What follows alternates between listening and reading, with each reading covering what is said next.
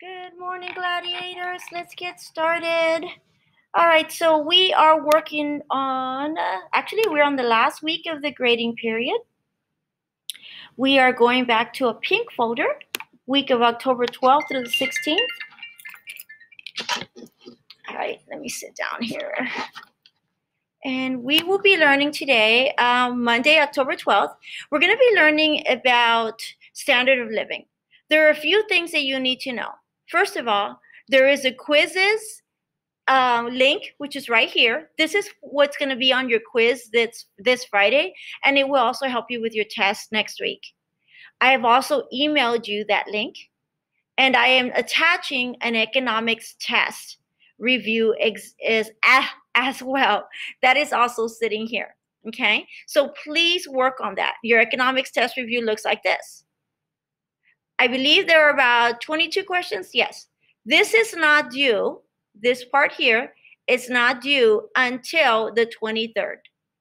All right, you'll see it here. Complete the homework test review. Note, this is not due. This is due on Friday, October 23rd, the day of your test. All right, so today you're going to be watching a video on standard of living. So we're going to be talking about the importance of standard of living. Now, standard of living is it can be very different for so many countries because depending on the economic status or the government control of that country, it will determine what your standard of living is like. In the United States, because we have a free enterprise, we are able to compete and have businesses, and we're able to buy and sell whatever we want, as long as that, there's competition. And so people have that option. They have those options to go wherever they want in the United States. Whereas in other countries, some countries like a command economy is going to control the economy. They're going to tell the people what to sell, whom to sell, how much to sell. And that is going to also impact their standard of living, because the majority of what is sold will end up going back in the government's hands. But that also affects the literacy rate. The literacy rate, if people aren't able to go to school, then they're not able to get a good education, right? They're not going to have a good education. They're not going to have the options to go and seek various different types of careers. But it really does impact it. Whereas in the United States, because we have free enterprise, because we have a capitalist economy, we are able to go to school. We're able to learn. Okay, so that really affects our standard of living. That's why our standard of living is much higher. The literacy rate will impact the country's economies. People need to know how to read and write. They need to know how to read and write when they're applying for a job.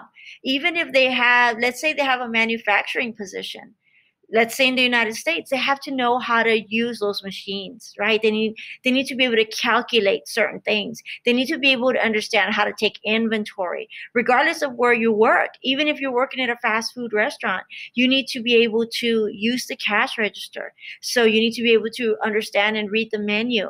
You need to know how to put the menu in. So it doesn't matter the type of career that you have, literacy is very important. So we do need to know how to read and write. In the United States, the literacy rate is about 99%, which is really good.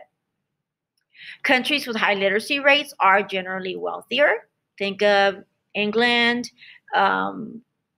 London, let's see, even parts of Australia, even parts of Africa, believe it or not, parts of South America, parts of Asia. The literacy rates are pretty high. But again, it depends on the countries in those continents.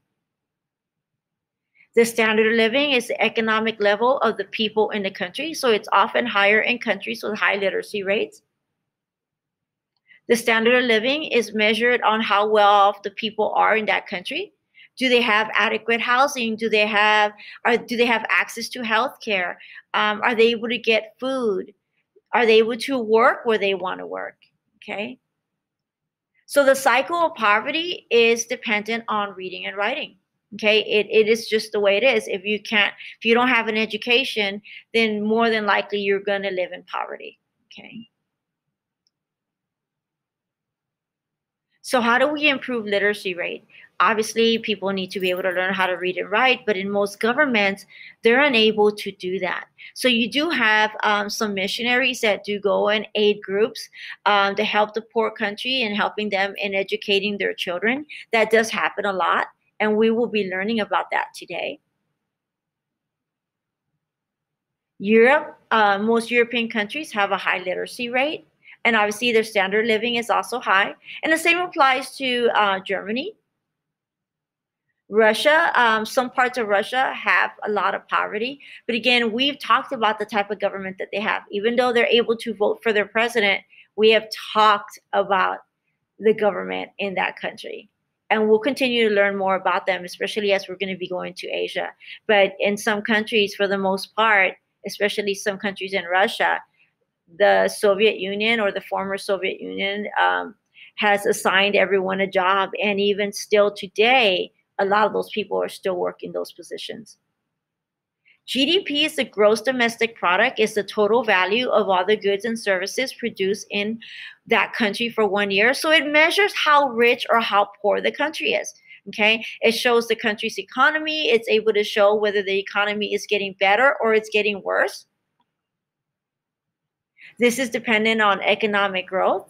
Obviously, if you have a high gross domestic product, highest GDP, then you're going to have a lot of people willing to open up businesses because they know that their business could potentially be very successful in that country. We talked about how in India, would it be wise in the lower parts of the poorer parts of India to open up an Apple store? We had said no because people wouldn't be able to afford the product. But we did say that people could open up a business there. And at that point, what would happen is it would kind of help the economy because now people are able to get jobs.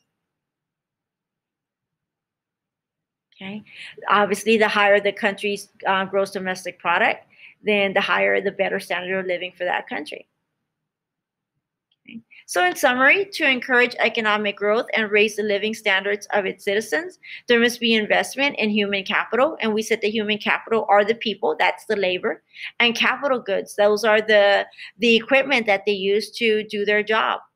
Economic growth is measured by increases in GDP over time. How large a nation's GDP can be determined by the availability and quality of its natural, human, and capital resources. Natural would be, do they have access to natural resources, oil? Do they have agricultural, things like that? Okay, and we'll talk a little bit more about that today. All right, guys, so today this is what you will be working on. When you complete that, you're going to complete a standard of living activity. That's it.